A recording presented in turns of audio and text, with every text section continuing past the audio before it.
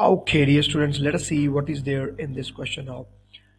Uh, the coil of direct current electric motor is turning with the time period capital T, and at t is equal to 0, the coil is in the position as shown in the diagram. So this position is t is equal to 0.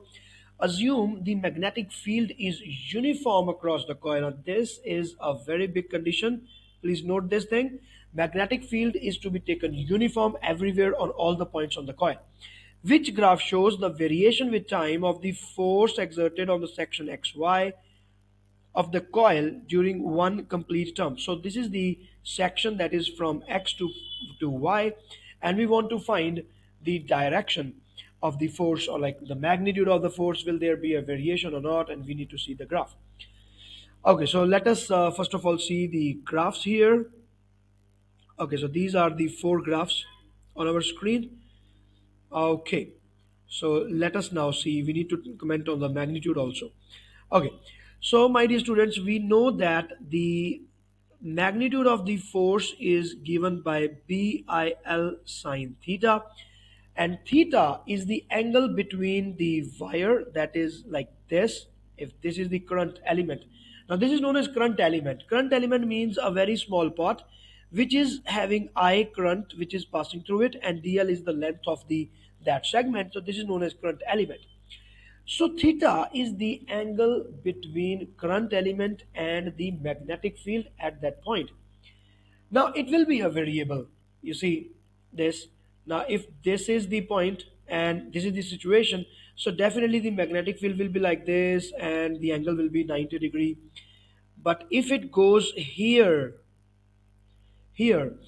so the magnetic field is again like this, and uh, the line is into it. So you can always see that the angle between the magnetic field and the length is always coming out to be 90 degree.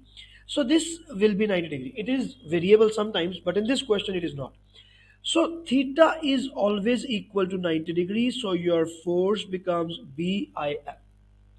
And now we want to see the direction of the force. Okay, so the magnetic field is from north to south like this, and you can use Fleming's left hand rule or the rule that is my favorite, that is right hand palm rule.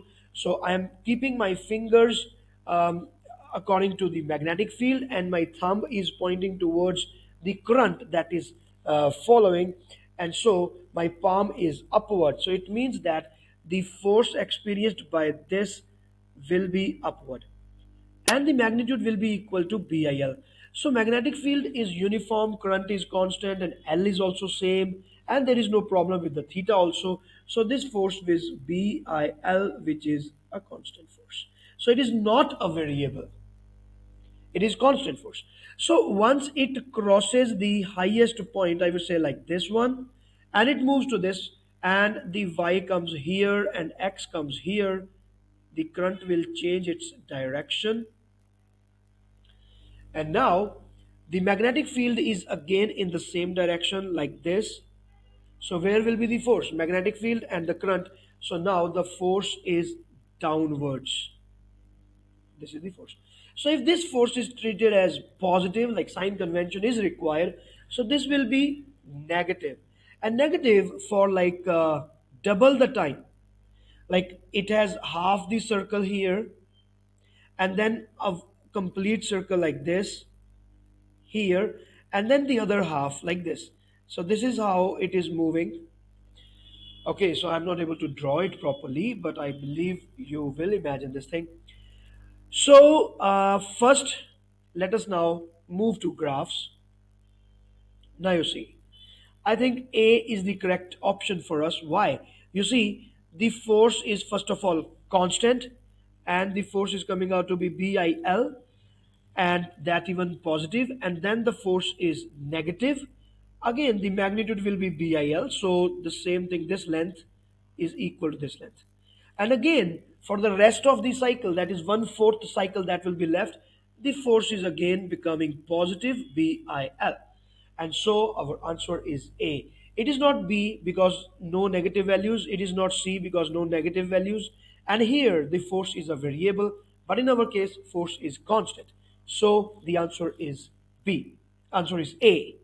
All the best.